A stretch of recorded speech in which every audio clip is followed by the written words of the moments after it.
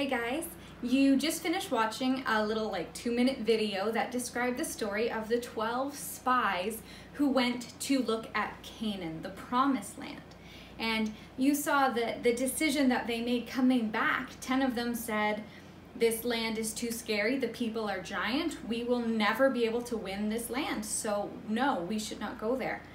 But only 2 people, Joshua and Caleb, said, of course, God's on our side. Of course we can go. It's a wonderful land. Sadly, they were the only 2 who said that, and all of Israel followed the other 10 spies and complained yet again and said, no, no, no, no, we do not want to go into this land. So then they spent 40 years in the wilderness. Now, there's one thing that I do want to say about this before we get too far. We can look at that punishment as being really crazy. Like, what? The people said no, they didn't want to go to the promised land, so then they had to spend 40 years in the wilderness? Here's the thing. Sometimes the very best punishment is to get what you want. Sometimes the thing that we want is not what we should want. But sometimes God lets us have what we want. He lets us have our own way, even if he knows that's not what the best thing for us is. Sometimes our parents even do this with us, right? We might say, you know, I want to eat tons of candy all afternoon. And your mom says, well, you'll have a tummy ache and you won't even want to eat supper. And you're like, I don't care, I'm going to do it anyway. And she says, okay, then do it. And so you eat a ton of candy, and what happens? You get a tummy ache and you don't feel like eating supper, right? The punishment is giving you what you want. So in the case of the Israelites here, they said to God, God, we don't want to go into the promised land. Don't make us go into the promised land. And God said, okay, I won't make you go to the promised land. If you do not want to go to the promised land, you don't have to. So this wasn't some creative, crazy punishment. This was God letting the people have what they wanted. But as they realized very quickly, what they wanted was actually not what they should have wanted. They should have trusted God, but they didn't.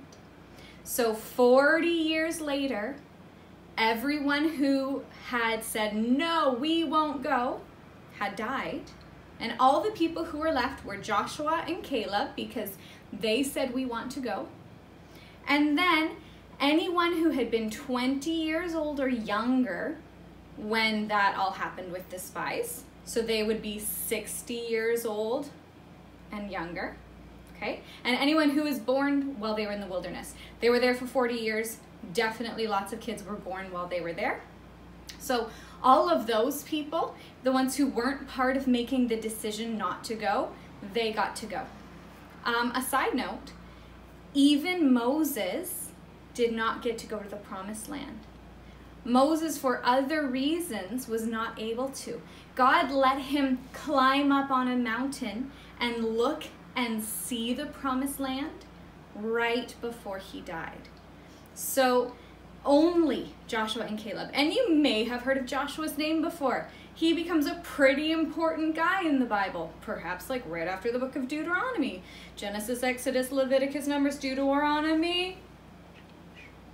I don't know if you guys all know the books of the Bible yet. I think you learned that in grade 4, so that's pretty cool. All right, you're doing a word search today, and in your word search, there's a bunch of words that have to do with this story. Now, I don't know if I've shown you this before, but do you know how to actually do a word search? Because there's a really cool trick.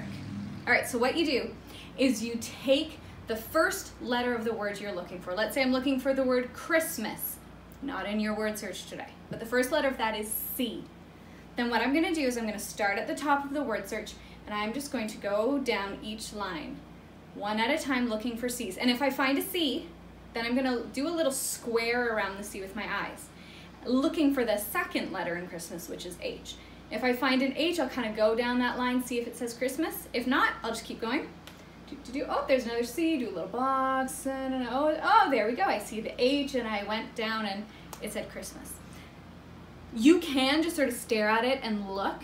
That works too sometimes, but it won't work every time. And instead of driving yourself completely bonkers trying to get this figured out, you can go through line by line looking for that first letter.